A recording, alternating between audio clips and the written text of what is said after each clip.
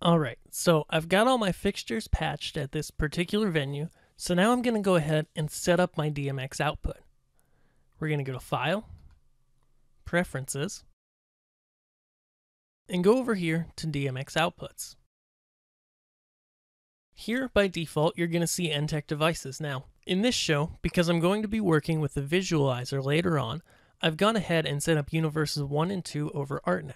However, if you need to set up ArtNet or an ENTTEC output, you can go ahead and press Add New, double click on that destination field, and we're going to see the option to have an output device. So we can now set ArtNet, ENTTEC USB devices, and this is going to be an ENTTEC DMX USB Pro, RDM, or DMXs, or an ENTTEC DMX USB Pro Mark II.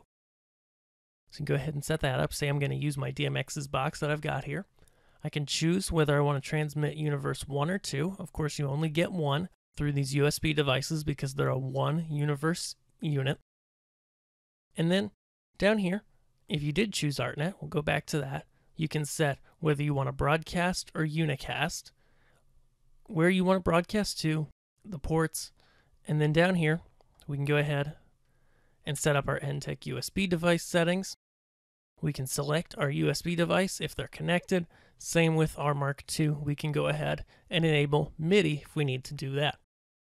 Perfect. Once we've got that all set up, we go ahead and press that exit key.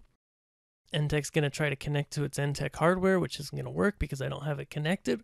And we can now go ahead and close out of those options and get going to program our first cue and cue list.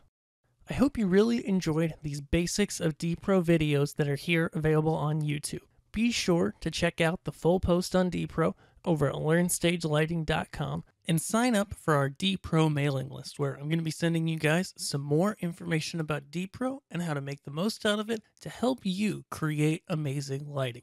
I'll see you guys on the DPro post and via email.